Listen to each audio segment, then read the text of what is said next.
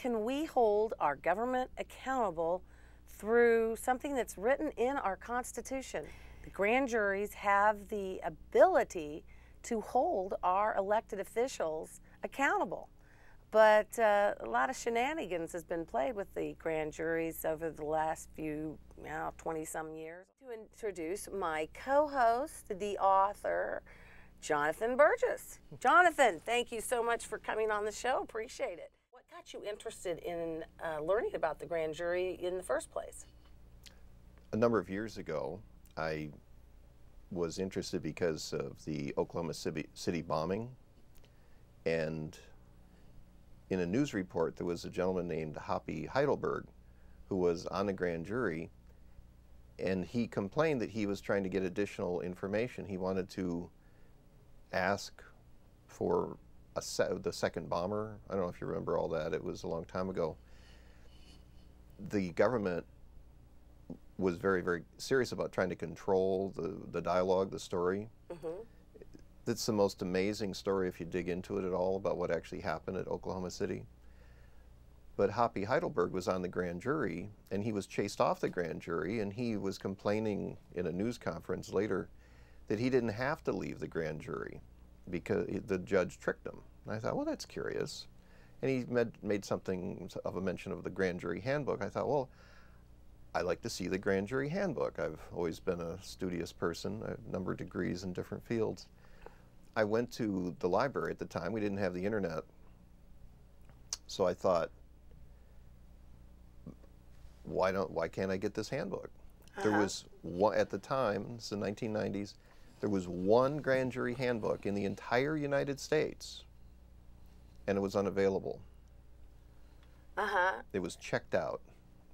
In the entire United States, there was only one grand jury handbook, and this was what year again? This was in the 1990s. I mean, when I looked at that, I thought, this is the most amazing thing. So then out of the whole country, or just like in the Portland Library? Country. No, if you, and you can still do it. If you want a book, you go to the library, and they have interlibrary loans. When you look at the interlibrary loan system, you just request a book. They check. So I went to the librarian. They checked the entire country. There was one grand jury handbook in the United States, but it was checked out. And I thought, well, that's just crazy. So I called up the downtown Portland here. I called up the federal courthouse. I said, I'd like to see a grand jury handbook. And they said, well, you have to get permission from a federal judge to see the grand jury handbook. I thought, this has got to be good. If it's that hard, if it's that hard. Methinks doth protest too much. You know, you've got some smoke there, so go on. It's something, they're trying to hide something. And what I found after pursuing this is that under the Clinton administration, they actually changed the grand jury handbook. And that's what I did in a little book. It's an e-book. It'll be available in a few days through Amazon, for Kindle version, electronic download. And it'll be called? It's called Take the Law in Your Own Hands, The Grand Jury in America by Jonathan Burgess. It's just an astonishing and shocking revelation that Bill Clinton and Janet Reno actually worked to rewrite the grand jury handbook. So it was good enough for the United States from the 50s, the 60s, the 70s, the 80s, and even into the 1990s. The same grand jury handbook was used, and then they thought, oh, let's change the grand jury handbook. And they changed it for the worse. They basically put a bunch of lies in it. So what I did was I reprinted the original grand jury handbook when I found one. I have reprinted the current grand jury handbook, so you don't have to get a federal judge's permission. And I wrote a compare and contrast. I also have a county grand jury handbook. I included a section on some amazing information about the original 13th Amendment, and also how to access grand juries. That this has been a campaign for 100 years, that the progressives invaded both the Democrat and Republican parties, and that they're playing both sides against the middle in order to advance their progressive agenda. And why is the grand jury dangerous to the progressives? The purpose of the progressives is to have a all-powerful state to keep the public ignorant the media is there to control and lie to and manipulate the public, and to convert the government into an administrative state that's not even subject to laws of any kind, to legislation, to judges or governors or the people. They want to create an administrative state where the smart people, the progressives, okay, because they're the smartest, aren't are in absolute control. We are under their control. And the problem with that is the grand jury is, by the original book, it's described as an independent body with almost limitless power. Doesn't that sound mind-boggling? That's described where? That's the way the original grand jury handbook, the pre-1992 grand jury independent body with almost limitless power. That is the grand jury. And that's why the lawyers and the progressives and the politicians, they don't want the public to know about the power of the grand jury. Because a grand jury, and especially the most important thing is the presentment power of the grand jury, which is an action by the grand jury itself. Potentially some of the most powerful people in the entire region are the members of the grand jury. Because if the grand jury makes a vote to have a summons or a subpoena, they can take anyone, grab any citizen, any government official, from the governor on up to the president, and make him personally show up to the grand jury and answer questions. And they cannot refuse. They can't send a lawyer. They can't dodge it. They have to come marching in and answer questions. Wouldn't you love to have a grand jury take Hillary Clinton and make her sit down and answer questions? Yeah, that would be fabulous. Charges of crime may be brought to your attention in several ways. This is to the grand jury's attention. Right, education. By the court, which of course means the judge. Number 2, by the United States attorney.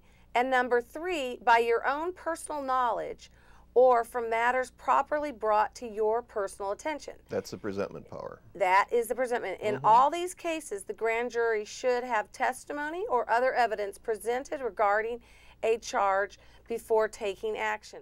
As matters brought to your attention otherwise, probably no form of indictment will have drawn in advance by the United States attorney.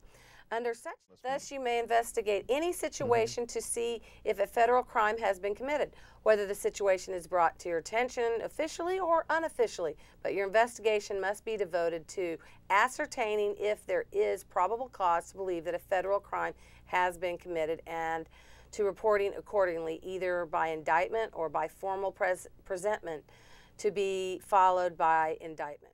If you're on a grand jury, you see something on my show or something that's going on in the government that you think is wrong, is a crime, federal crime, then you can ask, and what could I do if I was on a federal grand jury and I wanted to investigate, let's just say, election fraud? What would my powers be as a member of a grand jury, federal grand jury? Any grand jury member, and there are impaneled federal grand juries that cover every square inch of the United States. So there is a grand jury somewhere, and there are many grand jurors. Any member of the grand jury, upon their own initiative, can bring information to their other grand jurors. They sit around a room together. There's 20-something, depending on how many show up that day. They have to have a quorum to actually take action, but they can discuss it. They bring up a subject, and they say, you know what, I heard about this crime, and geez, I've got this document I looked up when I was home, and I think we all should look at it. And then there's a discussion among the fellow grand jury members. No one can stop that. The federal court, no one. That group of grand jurors, potentially, this is hard to imagine, are potentially the most powerful people in the entire region. But they're treated with the mushroom treatment. I described that to you before, kept in the dark. Well, tell everybody. If you are on a federal grand jury, it's a secret. So we can't contact you, or you can't tell us that you're on a federal grand jury. If you get jury duty, you just have to tell everybody you're on jury duty. You can't say that, oh, I'm on a federal grand jury, because it's like, they want to keep it secret because they do not want to have you be threatened by the people that you're prosecuting or you're indicting. So, but I believe, if I wanted to say, submit something to the grand jury about election fraud, to investigate it, could I send a letter to the foreman or just to the grand jury? The progressive conspiracy, what they've done is that they have not just hidden the grand jury, but they've hidden the grand jury associations. It used to be very common. It was everywhere. In every county, all over the United States, there were grand jury associations. Okay. And if you were familiar with the Constitution enough to say, well, I have freedom of association. Mm-hmm. So anyone, anywhere can associate with other people, and you can choose not to. So what we need to form, and we have all these patriot groups, very good, excellent patriot groups, enthusiastic, but to convert that to something where you can gain some real power to get the attention of an independent body with almost limitless power. And how do you talk to them? Form a grand jury association and start the political advocacy for a dramatic increase in the pay of grand jury members. And that will get the attention of grand jury members who can then contact you anonymously through the internet, and you can then feed them information. I believe we could gain direct access to every federal grand jury around the United States through various members of the grand jury. Well, can the Grand Jury Association just send a email or notification or letter to the foreman of the grand jury? Because the foreman's changed, because the foreman's just elected among the population of grand jury members, correct? They seat for a year. We could have our meetings. We have our monthly meetings with the Conservative Party Oregon, and we could establish a grand jury association amongst our membership. And we want them to look into something, say voter fraud or election fraud. Then we could submit a letter. The Postal Service will take your envelope and hand it to the grand jury. So it will go directly to the grand jury through the post office. Federal courthouses. Yeah, it's easy to track it down. So federal courthouse, and then they would send it to them, grand jury members, and they felt that it was something that they wanted to investigate.